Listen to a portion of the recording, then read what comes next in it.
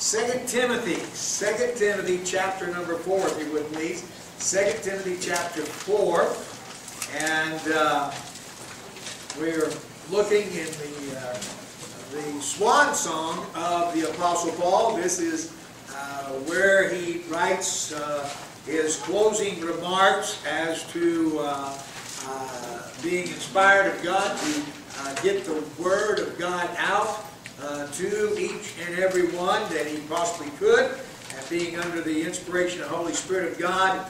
He leaves off in chapter 3 that all Scripture is given by inspiration of God and is profitable for doctrine, for reproof, for correction, for instruction in righteousness, that the man of God may be perfect, thoroughly furnished unto all good works.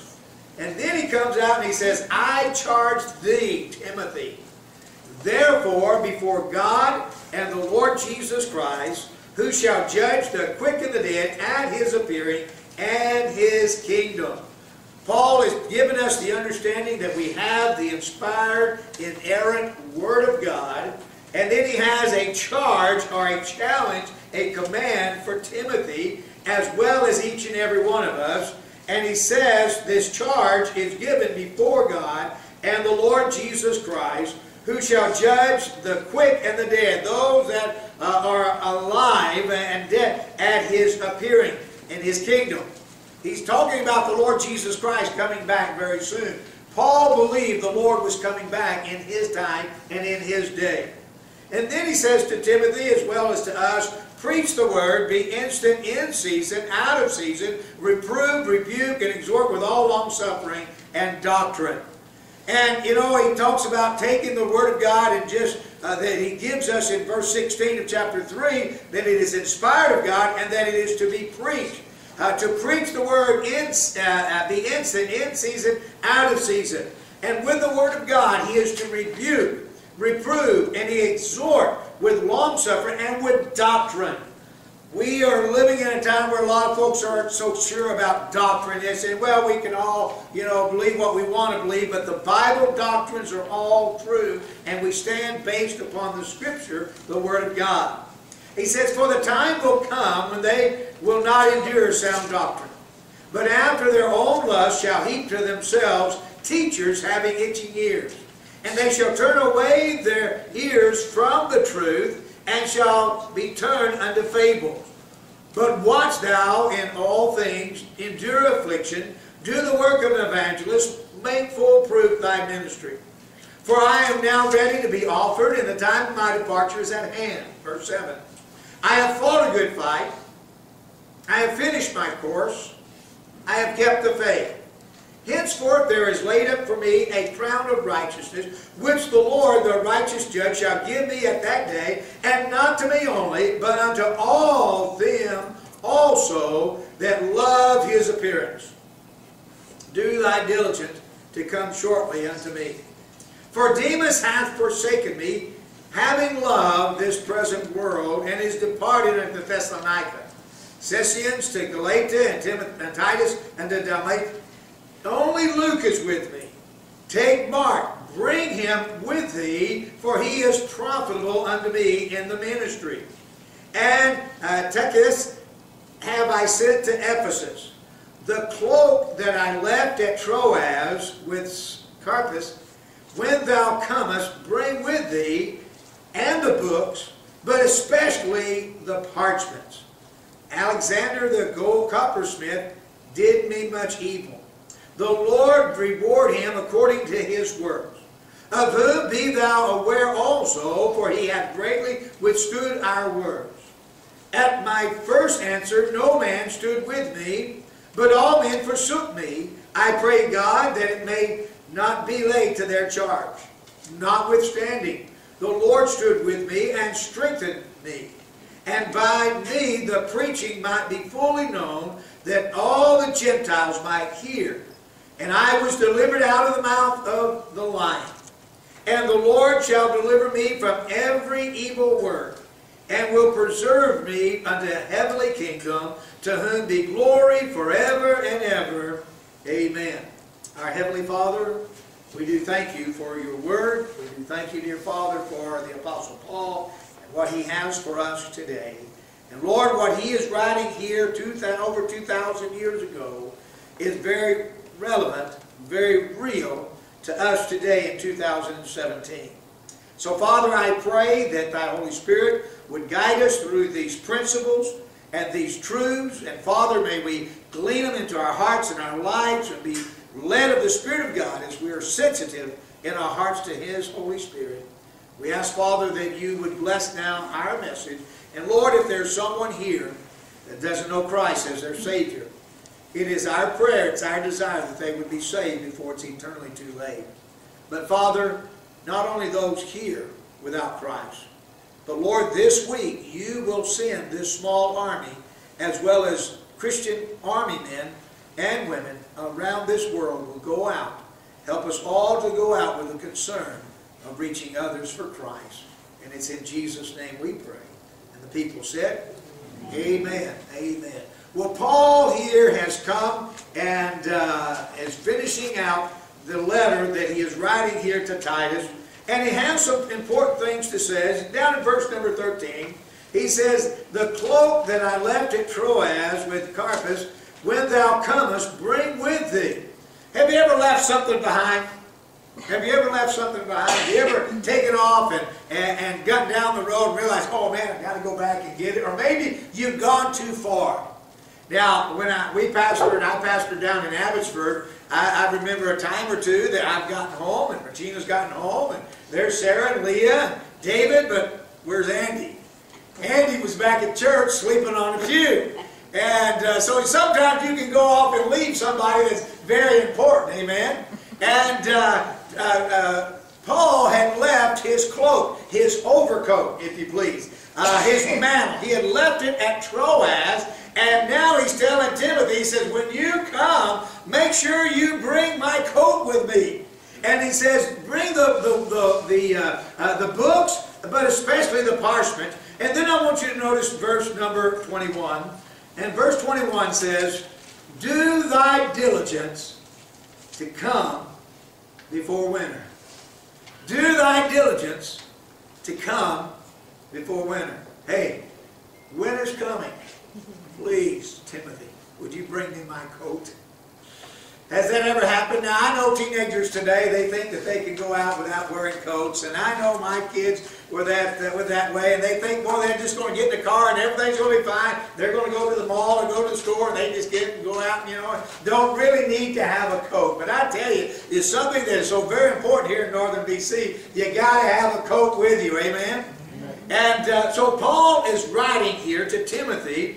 And he gives him some things to say, but he makes it sure that he does his diligence to come before winter. Now, Paul had a number of things that was on his mind as he was writing under the inspiration of God. And the first one, I want you to notice what he has to say in verses 1 here. He's writing to him and he says, Timothy, I charge you before God and our Lord Jesus Christ, when Jesus Christ is coming again, he says, I charge you to preach the Word. It is so important that the preaching of the Word of God goes forth. And he says, with this preaching, be instant, in season, out of season, reprove, rebuke, and exhort with all long suffering. Why was Timothy being told this by the Apostle Paul? Because the carnality of the people. You say, well, what do you mean the carnality of the people? Notice, if you would, verse 3. For the time will come when they will not endure sound doctrine, but after their own lust shall heap unto themselves teachers having itching ears. Now, he's not necessarily talking to the unsaved. He is talking about saved people. He is talking about a time when people in churches all over and on radio and television and the internet, they're going to be listening to people and they're going to be wanting to know more and more and have a desire for knowledge, but that knowledge is not truthful knowledge nor honest knowledge. And so he says, for the time will come when they will not endure sound doctrine. Sound doctrine is that doctrine which comes from the Word of God and not the mind of man. Amen, preacher. And we see this so very clear. He says, after their own lust they shall heap to themselves teachers having itching ears. they shall turn away their ears from the truth, and shall be turned unto fables. Here he says, you know what, there is a carnality coming amongst the people of God, the flock of God, if you would please. And he says you need to make sure that the preaching of the Word of God goes forth. And with that preaching, it's to be instant, in season, and out of season. Now, you know what in season is? In season is when the fruit's coming in. When there's some results of that, what is happening. But he said, you know what, you need to preach it when people are getting right with God and they're making good decisions and they're living out their lives and wanting to, in season, a time in which things are happening. He said, but by the way, Timothy, you preach the Word of God out of season as well. When nobody's making any decisions for God, when the fruit is not coming forth, when people are becoming cold and indifferent to the things of God, where people don't think they need to have prayer, where people don't think they need to hit an altar. And that's one of the things that I'm going to be excited about. When we build our building, we'll have an altar. And we'll have altar calls, and we'll give people opportunities to make some decisions for God. And that's so important. He says the time will come when they're not going to endure the sound doctrine. Matter of fact, they are going to turn away from it, and they're going to begin to listen to fables and things of this nature. And so he said, listen, Timothy, verse 5, but watch thou in all things, endure afflictions, do the work of an evangelist, make full proof thy ministry. He's saying, listen, that you remind that this church and your churches and the people of God, we are all going to face God. Isn't that what he says back in verse 1? Verse 1, he says, therefore, before God and the Lord Jesus Christ, who shall judge the quick and the dead at his appearing. Everybody's going to face God someday. So, you know, we think we can live our lives the way that we want to and do what we want to without any accountability, and that's the problem that we have. We have taught children, we have taught teenagers, we have taught now our adults, our judges and lawyers, that man evolved from an animal, and so we have an animal instinct, and so we're not accountable to anybody. You might have read in the paper this week that the boy who killed the gophers and tortured the gophers, skinned them alive and cut their feet off and just did this hideous action to a little gopher and skinned it alive and everything. He has the markings of a psychopath. And yet the judge threw it out. Now that family needs some help. That boy needs some help. Believe you me, he needs some help. But what do you expect when you teach a young person he's just an animal? That the young person, that people are not accountable to God. And that's what has been going on in our day and in our age. And so we have sowed to the wind and we have reaped a whirlwind. And now we have people that are acting like animals because there's no facing God. And yet we understand and we see that Paul is writing to Timothy, and he says, you preach the word to them, and he says, you endure the affliction, you do the work of an evangelist. That's to get people saved. You make full proof thy ministry. He says, as far as I'm concerned, I want you to know I'm ready. He said, I have fought a good fight. I have finished the course. I have kept the faith. Henceforth there is laid up for me a crown of righteousness, which the righteous judge shall give me at that day, but not only to me also, but to all them that love his appearing. Let me tell you something. We ought to love and know that his appearing, we ought to be excited about it. A lot of churches today, they're so confused about the second coming. And they get in a little bit of arguments and everything about the second coming. I believe the Bible is very plain that he's coming again. And that's what we need to understand. He is coming again. Notice what he says in verse 9. Do thy diligent to come shortly unto me. He said, you know what? You need to make your plans, and you need to do diligently to make your way. And as you come, he brings it out that there are those that when you come, it's so important. But he also warns them to come to him shortly. He says, for Demas has forsaken me, having loved this present world. You see, there are those who have compromised the faith. Demas was one of them. According to Philemon chapter 1 verse 24, that Demas walked and worked with the Apostle Paul. He was one of his, the Bible says, a fellow laborer of Paul. Here was a man that worked right alongside Paul, that saw Paul pray and witness and preach and understood some things that Paul was doing. And he was with him day and night and labored with him. And now the Bible makes it very plain that he compromised and the faith and he left. He says, "For Demas has forsaken me, having loved this present world." Paul was in prison.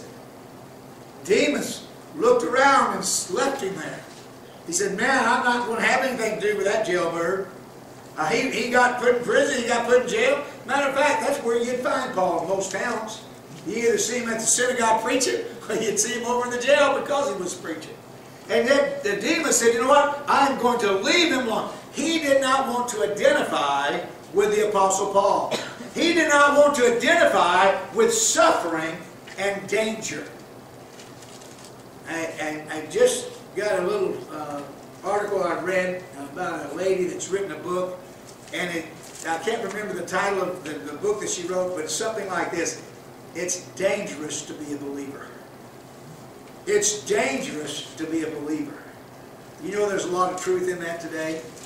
To be a believer in the Lord Jesus Christ, it's going to be a lot more dangerous today in 2017 than even it was 2016.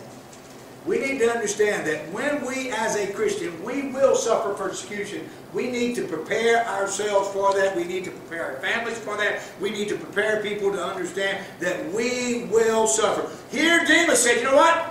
Paul's in jail. I'm not going to identify with him. I don't want to suffer. I don't want to be in a dangerous situation. I want to compromise. I want to have comfortable Christianity." That's what a lot of people want. They want the comforts of Christianity without understanding what it is to have the commitment of Christianity. He loved this present world more than the world to come. He loved this present world more than the world to come. Let me show you someone real quickly, the opposite of Demas. Hold your hand here and go back to the book of Hebrews, chapter number 11. Hebrews, chapter number 11. And look with me, if you would, please, down in verse number 23. "By faith, Moses, when he was born, was hid 3 months of his parents, because they saw he was a proper child, and they would not, they were not afraid of the king's commandment." Now I want you to notice verse 23 is not Moses' faith here. This is the faith of his parents. The Bible says, "By faith, Moses, when he was born, was hid 3 months of his parents, because they saw that he was a proper child." Here was some parents who knew what God meant more than what the government meant.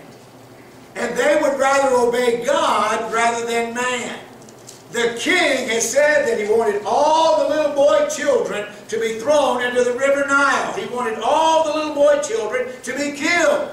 And yet here, by faith, they believed God, they trusted God. They were not afraid of the king's commandments, the Bible says. They said, "You know what? We're going to raise this child up. We're not going to give him over to the government. This is our child. We will raise him." And it's by their faith. Parents, it's by your faith. It's by your faith as you lead and direct your family. Men and ladies, it is by your faith. But notice verse 24. "By faith, when Moses was come to years, refused to be called the sons of Pharaoh's daughter." Now here, Moses exercised faith. First we see his parents' faith in the time of danger, in a time of suffering. They believed God, they trusted God. They said, "Lord, we're going to put baby Moses out here amongst the bulrushes in the river Nile there, and there's crocodiles there, yes, and there's spiders in there." Oh, can you imagine that? There's spiders in there, and there's spiders, and there's snakes, and all is that in the river, and it could be dangerous, but we're going to trust God in putting him there than to let God, than give him over to the government, give him over to Pharaoh. And they believed, and because they believed in a time of suffering, a time of danger, a time of trial, notice that Moses believed. Parents, your kids will have faith if you have faith. If you step out and believe God, your kids will have that as a godly example. An opposite of Demas. Notice, if you would, by faith Moses, when he was come to years, refused to be called the son of Pharaoh's daughter. Listen to this. Choosing rather to suffer affliction with the people of God than to enjoy the pleasure of sin for a season. Than to enjoy the pleasure of sin for a season. He chose the suffering and the affliction of God's people. He made a choice, and it was a faithful choice, a choice of faith. Look at verse 26. Esteeming the approach of Christ greater riches than the treasures in Egypt, for he had respect unto recompense of the reward. For he had respect unto the recompense of the reward. I want you to realize Demas did not have recompense of the reward. Demas chose rather this world instead of the next world. Having loved this present world. Let me tell you something. This world is not our home. We're just passing through. Our home is up there somewhere beyond the blue. Amen? Our life is as a vapor. It appeareth for a little while and then vanisheth away. Here we see that Demas, having forsaken, he compromised. And he loved this present world. Look down in verse number 14. He had an adversary as well. He had a foe. He says, and Alexander the coppersmith did me much evil. The Lord reward him according to his works. Here he had someone. Paul, make no mistake about it. Paul knew what it was to have enemies. He knew what it was that when he took a stand for God, there would be those that went against him. And by the way, Paul was not afraid to name names. Paul was not afraid to name names. Now, I know that there are some good Bible teachers on the radio and television. David Jeremiah, Warren Wiersbe, Nahan, all those other guys that are on the radio. And the Bible is filled with good Bible teachers and such. But one of the problems that Charles Stanley and Andy Stanley and some of these preachers and everything is that they are afraid to name names. Come on. This is the truth. They will not call out sin. They will not call out somebody by name. They will not tell you that T.D. Jakes is one that believes in a oneness instead of believing in the Trinity. He believes in a oneness theology. He doesn't believe in God the Father, God the Son, and God the Holy Spirit. And yet he's a black preacher that has a lot of people listening to him. But they won't call him out by name. And there's a lot of other preachers, they won't call out by name, though they're teaching heresy, and though they're teaching that. These are some guys that are good at teaching the Bible, they're right on in some of the Bible teaching, but they're afraid, unlike the Apostle Paul. Paul knew what it was to call out names.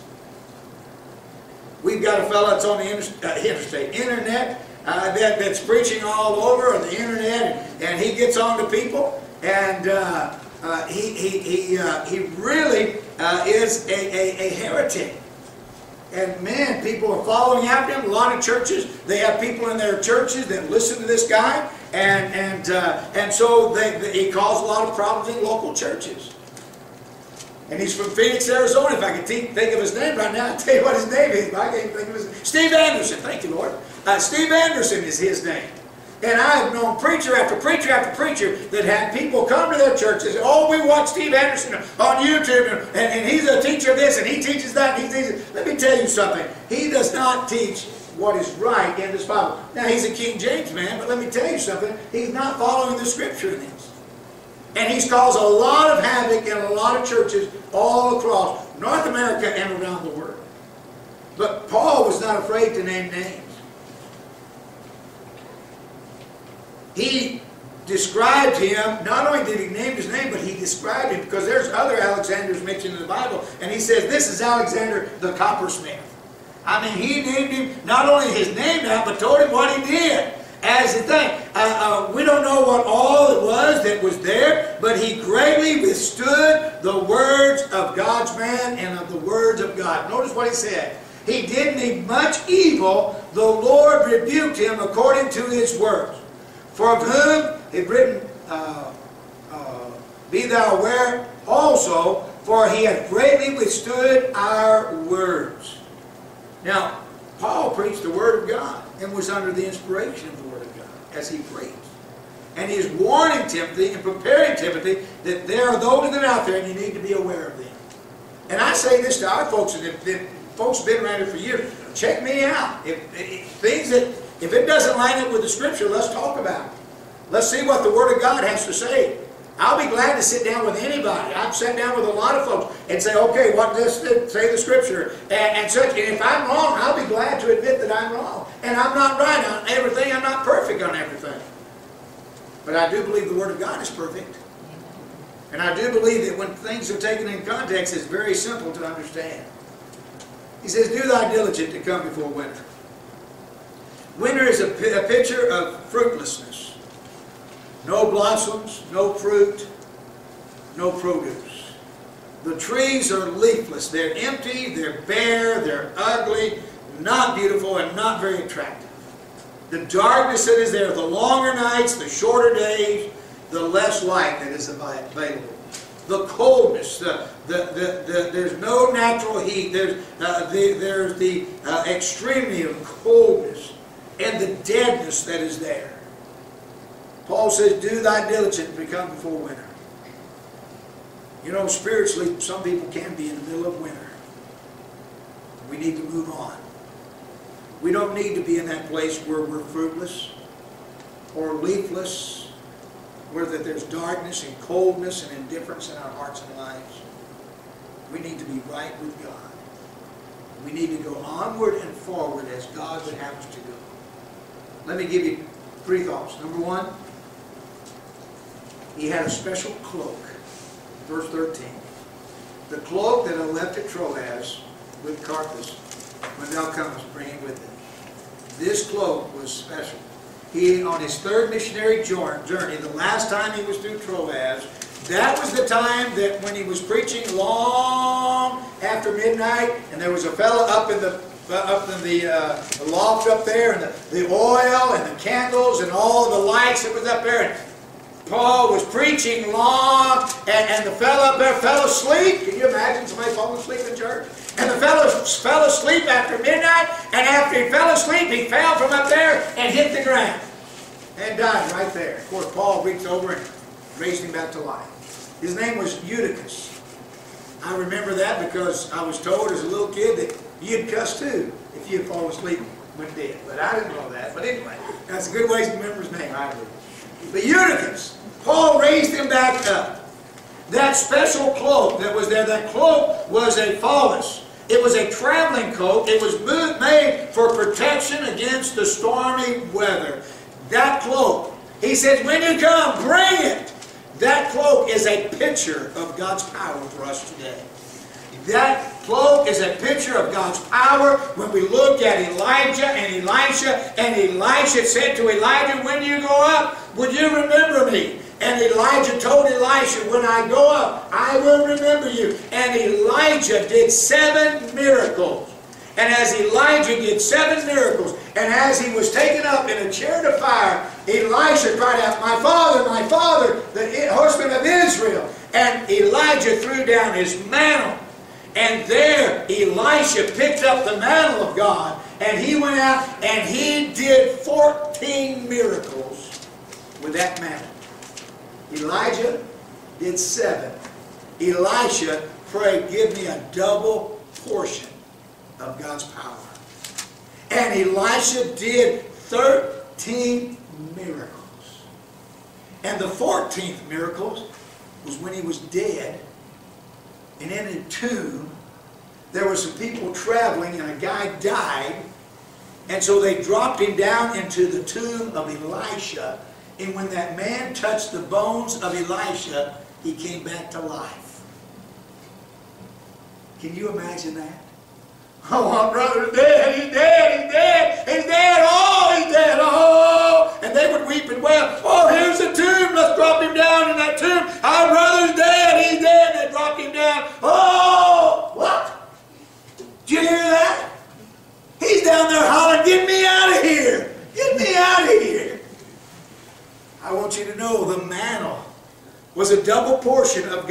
power. And here, Paul says the presence, the picture of the power of God upon Elijah. He said, I want to have that. He could not stop the winter. Winter was coming, but he could not stop the winter. But he said, you know what? I can have protection against it. And you know what? You and I, we cannot prevent it getting cold and indifference and the things that are happening all around us, the longer nights and the shorter days, and the coldness and the deadness and the fruitlessness and the leafless and all of that. But let me tell you something, God can prepare our hearts against it. We come to Him for His power, for His beauty, and for that which He has for us. It is a protection from the storm. It will keep us warm from the cold of this world. Let me tell you something. We need the manna of God on our lives. How do we get it? We ask God for it. Every day, Lord, keep my heart warm and tender and open to the things of God. And have a desire to have the power of God. Secondly, the comfort. Verse 13 again.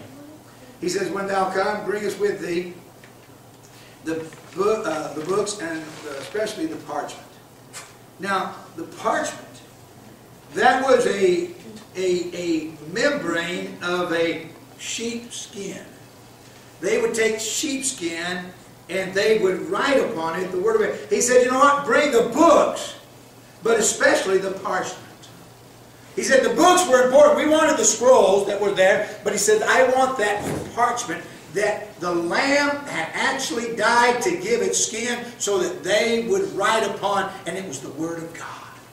He said, I want the books, but especially the parchment that would be there. And the emphasis, the proper emphasis upon the parchment. Let me tell you something. There is a great comfort that we have from the Word of God.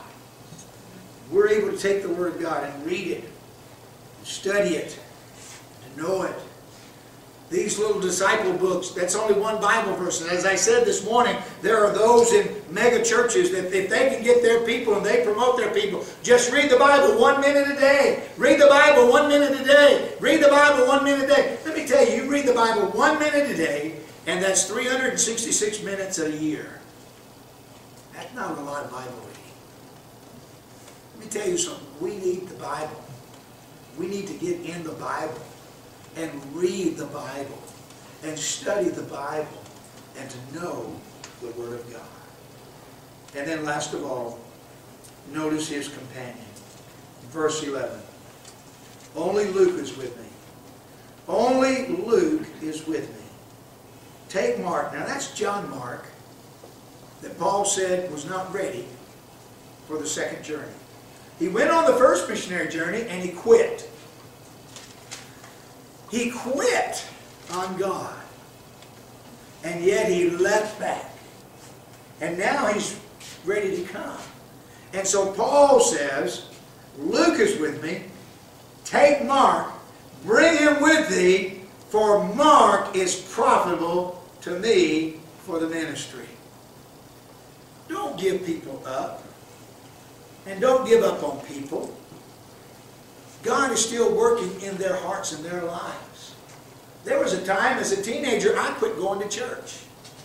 I started dropping out of church and mucking out stalls at Willowbrook Stables so I could ride horses on weekends. We were so poor we couldn't afford horses.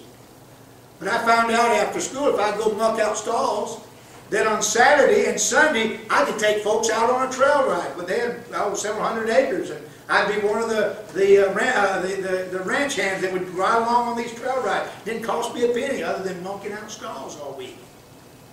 And I got away from church. I got away from God. And I had a Sunday school teacher who wrote me a letter and reminded me how faithful I was at one time. And that she was praying for me. She was a pastor's wife, Betty Ledbetter. And she says, I'm praying for you. And that letter, I wish I'd kept it, but that letter spoke to my heart. And I started going back to church, and I'm so glad I did. I'm so glad I did. Don't give up and don't quit. Just because somebody's not here today and they were here last year and they're not here now, don't give up on them. God's still working on them. And John Mark is profitable for the ministry. Bring him. He needed Timothy. He needed John Mark. We have too many Demuses and not enough John Marks in the world. We need to realize that God is able to give us those companions that will travel with us down our road as we serve Him. Winter's coming. Praise God for the comfort and the protection that God gives to us each and every one. Do thy diligence to come before winter.